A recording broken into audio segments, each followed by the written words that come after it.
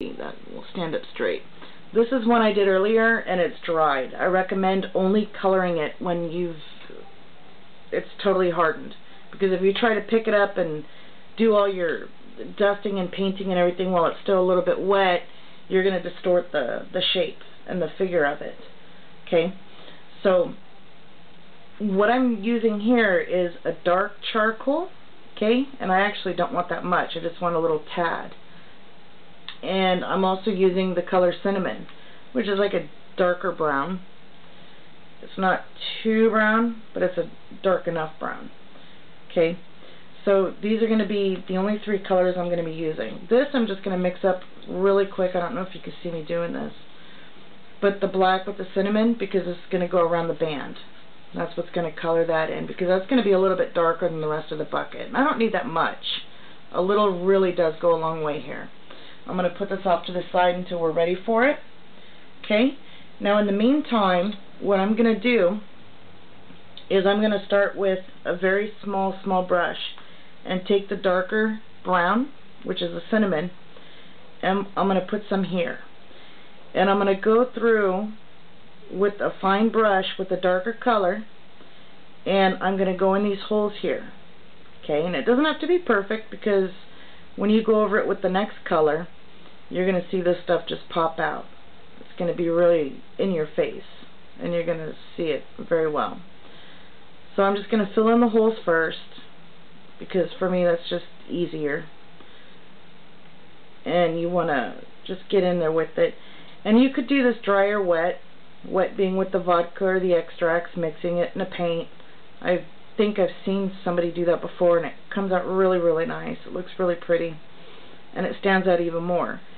But we're just going to do it this way for now.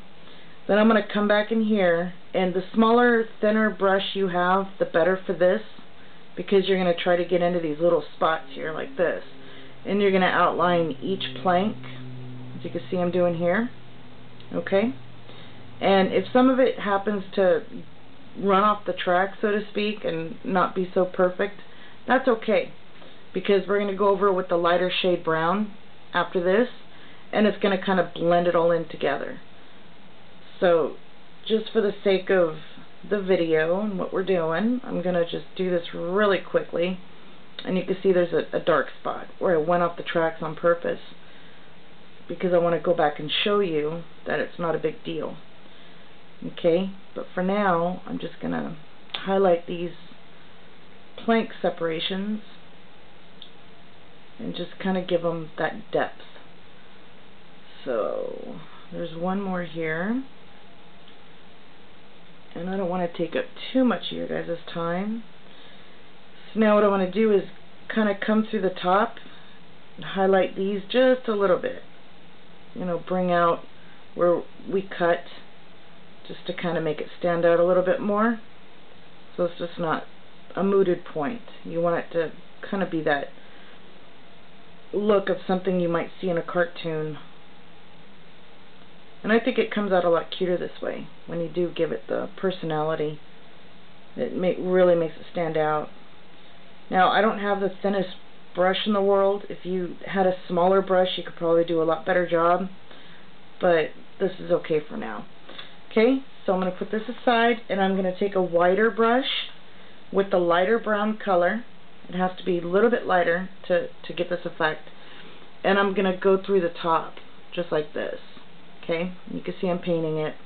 And if it gets on the band, don't worry about it, because we're going to be going over with that darker color we made just a little bit ago.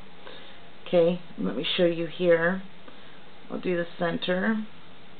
And there's no right or wrong way, because it's wood. You know, you can go up, down, side, side. You can mismatch it, and just whatever makes you happy will work just fine. And just go through and make sure you cover the white. You don't want any of the white really standing out, because then that'll defeat the purpose of this bucket. You can do the inside as well, which I prefer to do, but I'm not going to do it in this video. You can use your imagination and figure out how that'll look later. I'll show you well, I did show you the finished piece first, but I'll show it to you again afterwards, of it being colored on the inside as well as the outside. but I'm just trying to give you an idea of how I do this. This is my way. I'm sure there's a better way of doing it, or an easier way, or a more professional looking way, but this is just a really quick and easy way of doing it, and it's really effective. People will compliment you and think that you went to school for this stuff, and in fact you didn't. You just learned it here on YouTube. Okay, so now we got that pretty much covered. Okay, and I'm going to go over to my black. It's not black, it's that brown color we mixed up. And I'm going to go over the bounds, whatever they're called. The things that hold these things together. It's like a bracket or something. And this is, again, mixed charcoal with some of the brown. So it's a little bit dark, but that's the color of these things. And you want to kind of really do a good job when you color this up. I probably should have mixed this in something a little more stable so it's not flying all over my counter. But you get the idea. Okay? When you do this, make sure when you color it you get the top of the band. Okay? And you also want to get underneath the band. You don't want the white spots really poking through too much. So let me just start on this bottom part. And we'll do this a little, just so you can get the idea. I don't like leaving things unfinished, just because if I do, I'll never get back to them again, and they'll sit there forever half finished. And if you're going to do it, you might as well do it.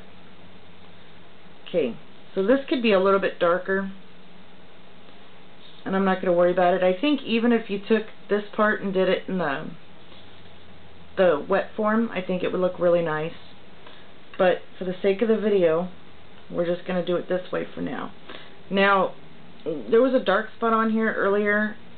Maybe it's down here, I don't know. But you can see I'm taking that light brown and just going over it again, and it's blending that color, so you're not even going to see it. And that's why it's okay to kind of goof off a little bit and go off the track, so to speak. That's what my niece always says. She always says, "Oh, you went off the tracks." And it's really cute. But anyway, I just want to show you how to do a really quick apple or orchard bucket or whatever. You might want to use gloves because you can see my hands got totally dirty, and that's why when we started off the fondant or gum paste had a little color to it. But here's the finished piece. Okay, and you can see here I got the bands, and the inside I went ahead and colored, and it looks really nice. It's really cute. And I really, really like it. And again, it's hard as a rock. You know, you could put apples in there, you could put pears, whatever you want to put in there is fine. So anyway, that's our little video on how to do a little apple or orchard bucket. If you have any comments or questions, please feel free to, you know, just put them right down there. I always like hearing from you guys. I hope you guys have a wonderful day. Take care.